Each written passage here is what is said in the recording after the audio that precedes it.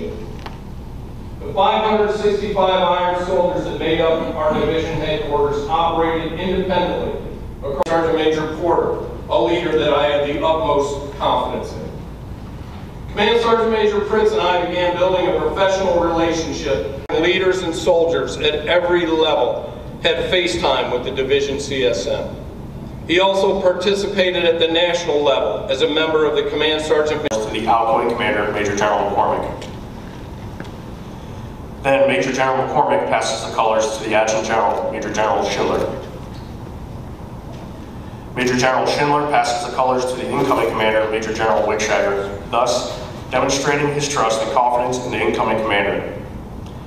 The time-honored process is complete when General Wegscheider returns the colors to Command Sergeant Major Porter, indicating the trust and confidence. Leading this formation and the great iron soldiers in it has been one of the single greatest periods of my military career. The 565 iron soldiers that made up our division headquarters operated independently across. Arms! Present! Arms! Present! Arms! Sir, this concludes the ceremony. Big Jordan.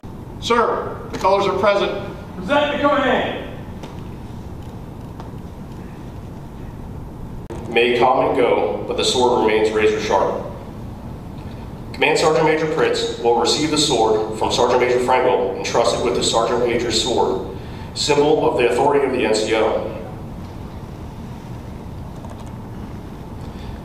Command Sergeant Major Pritz, in final deference to his authority and leadership, passes the sword to General McCormack, signifying a relinquishing of his duties and gratitude for the opportunity to care for the 20th Infantry Division outstanding soldiers. Major General McCormack then passes the sword to Command Sergeant Major Porter, delegating command authority and entrusting him with the responsibility and care of the division.